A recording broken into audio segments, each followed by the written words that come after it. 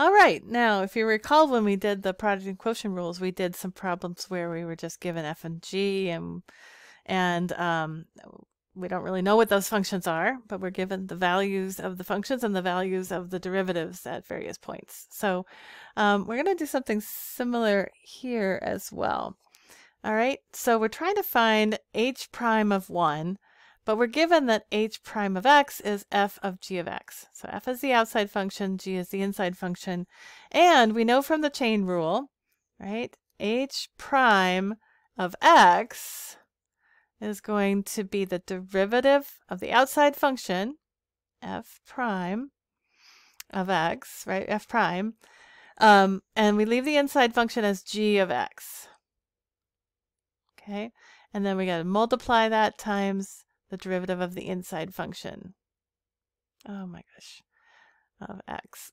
Okay, all right, so now if we want h prime of 1, all we need to do is replace the x with 1 and then use the values that were given. We have f prime of g of 1, okay, times g prime of 1.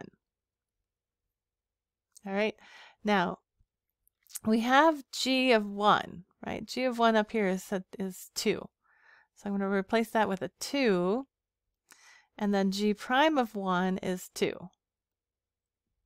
Okay, now we need to evaluate f prime at 2.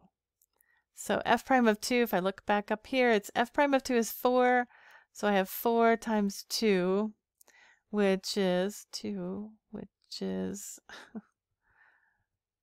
all right, 4 times 2, which is 8. Okay, so there we go. We've done the first one. And the second one, now here we've reversed the two functions. Now g is the outside function and f is the inside function. All right, we're just going to do the same thing. You just have to keep straight which one's the outside and which the inside function. So k prime of x. We're going to find k prime of x first. And I'm just going to use a chain rule. So the first thing I need to do is take the derivative of the outside function and leave the inside function as it is, and then multiply by the derivative of the inside function. Now, let's find k prime at 1.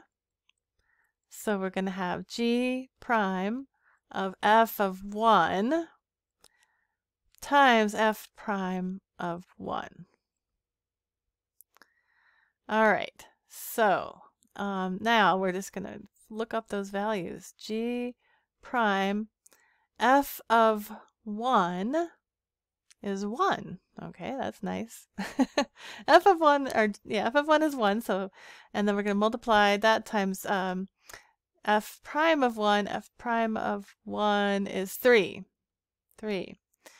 All right, now g prime of 1 is 2 times 3 gives us 6. All right. Oops. There we go. All right, so I think that's all there. I'll meet you in the next video. I'm going to do another one where only this time the functions will be given as a graph. So I'll meet you in the next video.